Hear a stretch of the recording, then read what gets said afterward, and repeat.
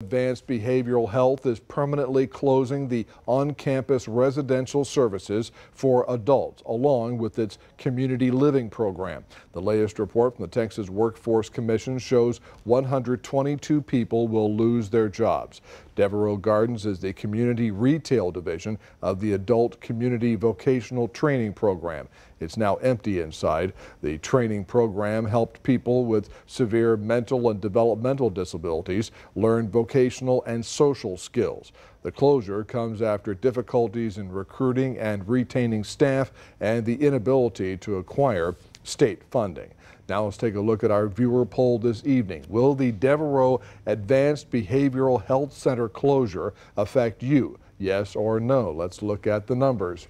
Yes, 20% of you will be affected. 80% of you say no. We thank you for voting and head to crossroadstoday.com/vote to vote.